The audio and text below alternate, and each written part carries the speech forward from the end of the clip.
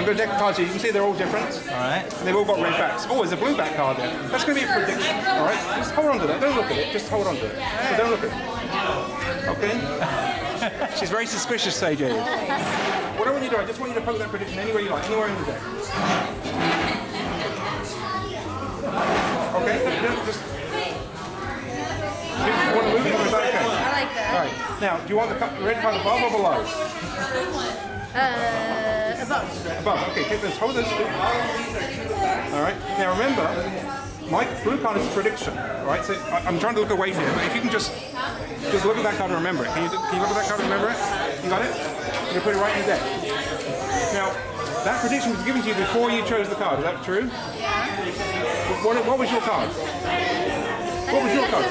No, what was your card? Oh, that was the 3 of hearts. Wow, look at that, 3 hearts. You know, let's take that further. Hold on to that. Let's put that down there. Hold your hand out. Give me a number from 1 to 30. Any number. 22. 22. All right, here we go. Hold out. I'm going to put it, as I've got a table, I'll use the table. Oh, it's okay. 1, 2, 3, 4, 5, 6, 7, 8, 9, 10, 11, 12, 13, 14, 15, 16, 17, 18, 19, 20, 21, 22. Do you want the 22nd card or the next card? The next one. If this is the 3 of hearts, I need some action here. Right? Ladies and gentlemen, the 3 of hearts! Wow! That is amazing.